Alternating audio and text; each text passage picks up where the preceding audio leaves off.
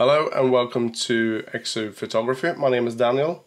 I have been photographing 3 objects during this autumn winter and now it's time to actually edit the first image. I collect huge amount of data, so I ending up quite late in the season before editing the first object.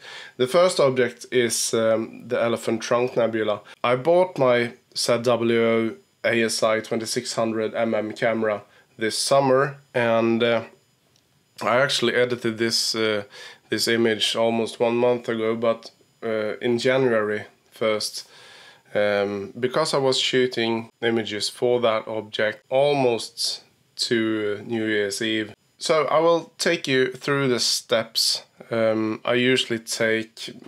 a novice at PixInsight. I am not the best of editing photos, but this is per now my workflow.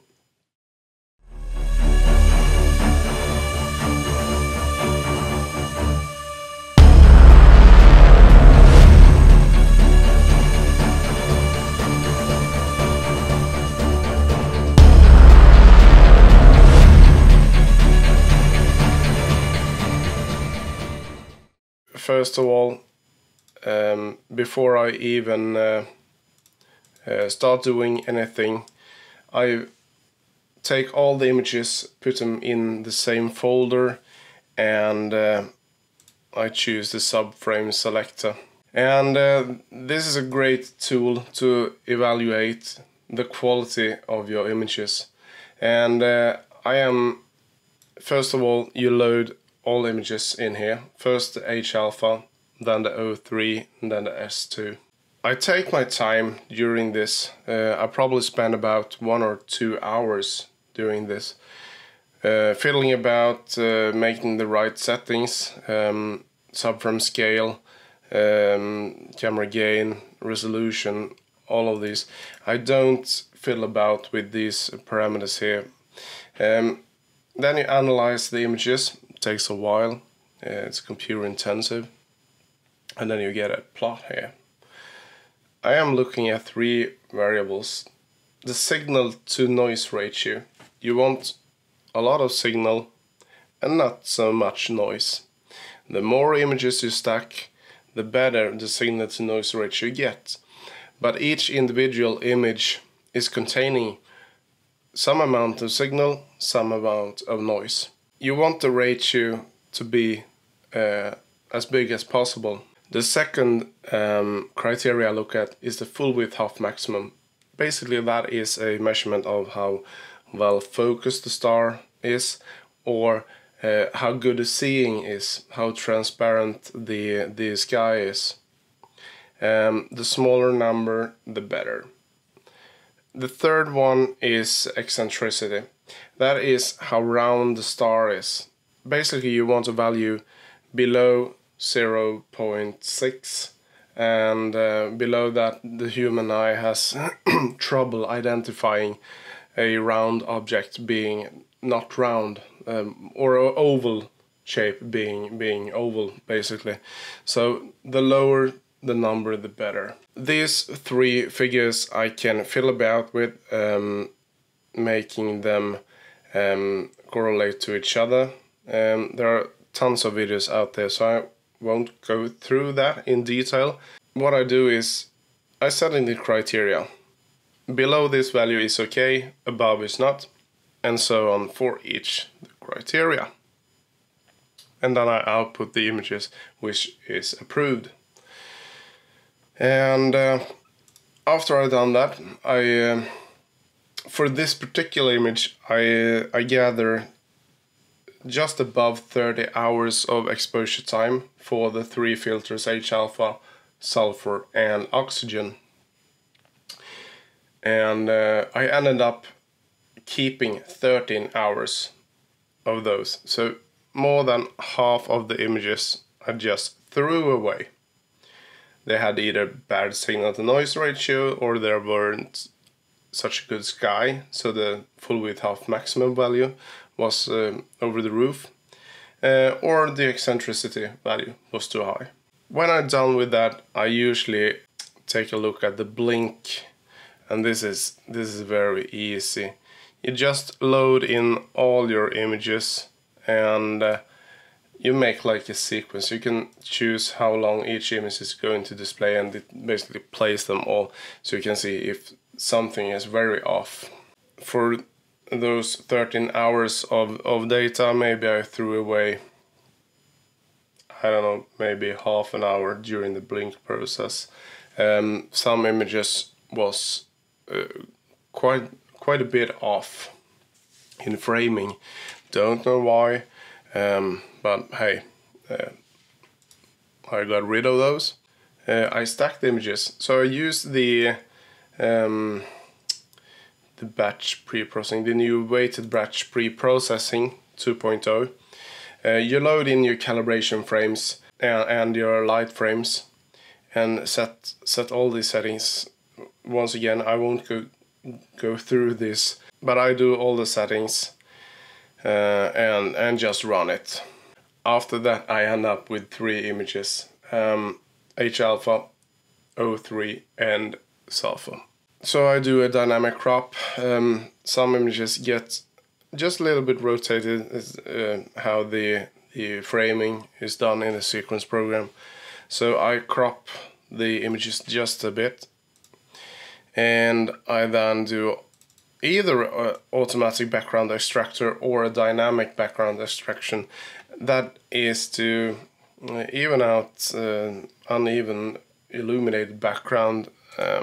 This time I ended up with automatic, and sometimes I don't run them at all. Okay, when we have done that, we need to identify which channel is the strongest in signal, because when we blend those images together to create a color image, we want all images to be leveled out, so I use linear fit. And the reference image you are going to use, you can see here my H-alpha image is already set. That is because H-alpha is probably almost all the time is going to be the strongest in signal. And then the O3 and sulfur will bump up so they correspond to the H-alpha. Okay, so we done the dynamic crop, we done the linear fit and the background extraction. To bring out some more details, we want to do deconvolution, and that is a quite time-consuming process. There are scripts out there that works okay, but I learned this from scratch before the script even existed. So I just keep doing this. So deconvolution is tightening down the stars just a little bit, increasing the details just a little bit. This is, when you're using this technique, you really need to be subtle. What we are doing, let's see if I have I have a PSF. So I'm going to zoom this in. We're going to create a synthetic star representation of the medium star in the image. You're doing that with dynamic PSF, of course. You click on each star in the image, a lot of stars. We're going to deal with that later. So we have a list here of all the stars. You want to choose the same type of stars, preferably more fat. I choose 150 stars and then sort them out with the best quality, the best ratio, and same type of algorithm used. I always end up with more fat, and then I usually end up with 30 stars, perfect stars. And then these 30 star is averaged out, and this is what came out, a representation of all the stars. Okay, that's the first of 3 things you need to do in the deconvolution. Then you want to make a star mask of the image. This is because we want to protect the center of the stars. When you use deconvolution, there can be like black spots in the middle of the stars. We don't want that, so we need a star mask. We also need you can also do a range mask to protect some of the details you don't want to change. And what don't we want to change? What kind of details do we not want to emphasize or highlight? Noise. Because we need to blacken out or mask the noise, and you can do that with a range mask. Now we have those 3 tools. Then we can go along and open the convolution.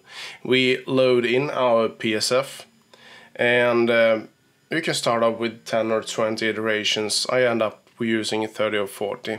We need to check the ringing, because here is when the star mask is going to be applied. You also need to change the global dark and possibly global bright, but just try at the default values first. You can adjust these thresholds down here as well. This is approximately 4.5 hours worth of data. It is, as you can see here, it's automatic background extracted, linear fit, and deconvolution. So this is the data I have to work with. Oops. And I really start to enjoy how the image looks like. And be aware, we haven't stretched these images yet. They are in the linear state. This is important because in the linear state it tends to handle the computation of the images better, I believe. On these images, the O3 and sulfur, I used demure noise reduction. This is super simple to use, but there's a trick.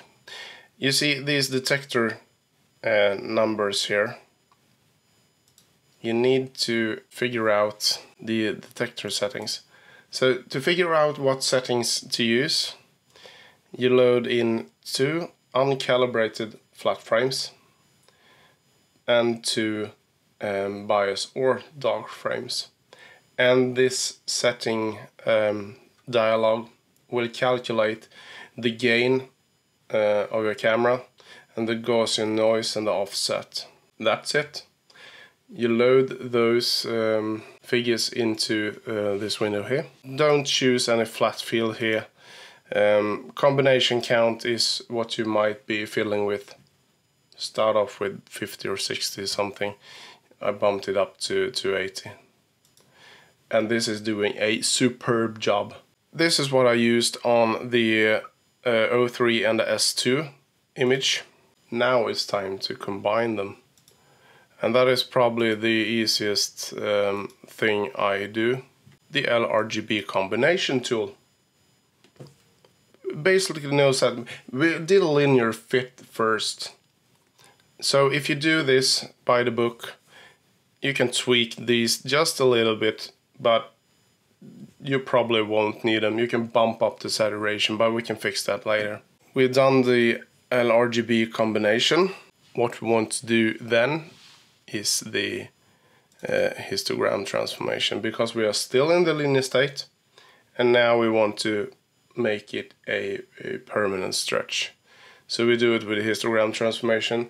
We do an automatic stretch with the string transformation, then you just basically move the settings inside the histogram transformation, and then you apply it to the image, and it works quite well. Now we want to do a SCNR. Because when you are shooting narrow band images, you will probably get magenta stars. Here's the unstretched image. And boom, now we stretch it. The stars looks magenta. We don't want that. So how do we do this? Well, we invert the image. And now you can see, because the SCNR tool removes, it does a great job of removing green tint. So magenta isn't green, but we have a lot of greens in our image we want to keep, right? Invert the image, boom, we got green stars. Apply the SCNR, boom, you can see that. Did you see the change? boom, and then re-invert the image. No more magenta stars. And you can actually see the stars is starting to look quite natural. Bit of orange stars, white, bluish. So this really works.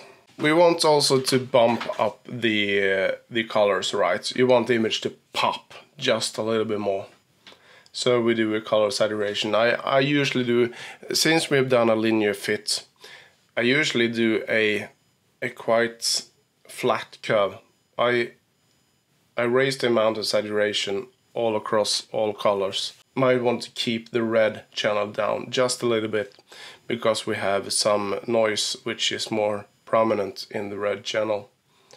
So here we go, boom. So this is my final image before I saw online that they have released, I don't remember his name, but kudos to whoever made StarNet version 2. I used StarNet 1 with not so great results, so I just, no, I ain't gonna use it, it's not worth it. But then I used StarNet 2, boom. Take a look at this. I really enjoy this image, a starless version. This is my first real starless version I have done with okay results. This is my Elephant Trunk Nebula. So this is the first object I have edited.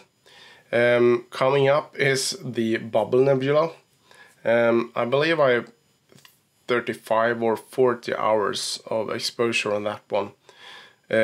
I still keep collecting data for the Monkey Head Nebula. It's still quite good in the sky, so I will keep collecting that as long as the season permits. And then I have starting to collecting a shitload of images of the M3, the globular cluster.